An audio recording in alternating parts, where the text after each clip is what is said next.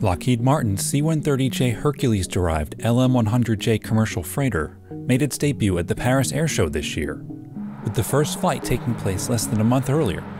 Lockheed has previously offered a civil version of the Hercules called the L-100, but production ended in 1992. Many of those aircraft are still in operation today. The LM-100J is a civilian version of the basic C-130J military aircraft. But what it's going to be is certified for the FAA, so it'll have full type certification that is not necessarily required for the military versions. Some of the main differences you'll see are in the cargo compartment. There's some requirements for civilians that require fireproof panels and smoke protection and all that are not required in military aircraft. And one of the other big differences in the front of the airplane is the software and the avionics on the airplane. This is the most advanced avionics we put in a C-130 today, and it's fully CNS ATM compliant. They can fly in any airspace anywhere in the world. The LM-100J does not have a lot of the military systems that are on the C-130J. Defensive systems, military radios, and that sort of thing. They're not on this airplane, so that also helps save weight for the commercial customers. One of the main advantages of the LM-100J is that most of the components on the airplane are the same ones we have on the C-130s. They're common components. A couple things that does. One, even though this airplane only has 28 hours on it, it has about 1.5 million flight hours on other C-130J variants behind it.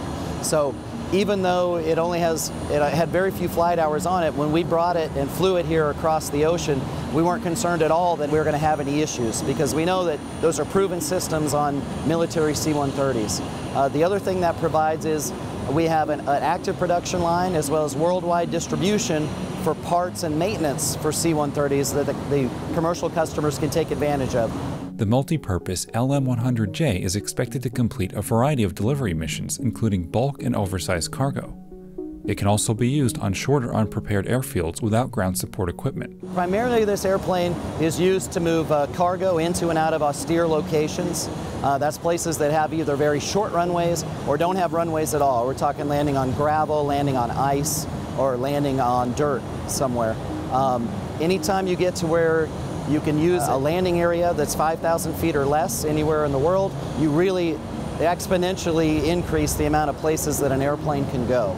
The flight test program is underway and is expected to take about 1 year. The flight test program has really just begun.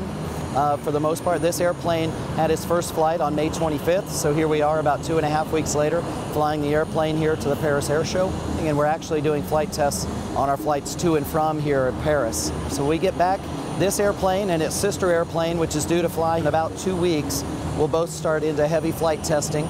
We'll do company flight tests and then immediately start into FAA flight tests to certify the airplane. All we're doing for this airplane is a type design update. It means the military C-130s were certified by the FAA back in 1998 when they first came out.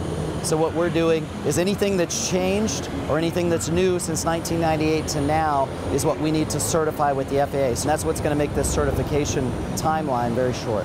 The LM-100J, just like the C-130J, is a pilot's airplane, and it's designed that way.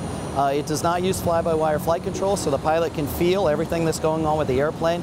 It allows the pilot who knows what he's doing with the airplane to max perform it and really fly the airplane to the edge of all the envelopes. It's really fun to fly. Lockheed Martin currently has 5 orders and 20 letters of intent for the aircraft.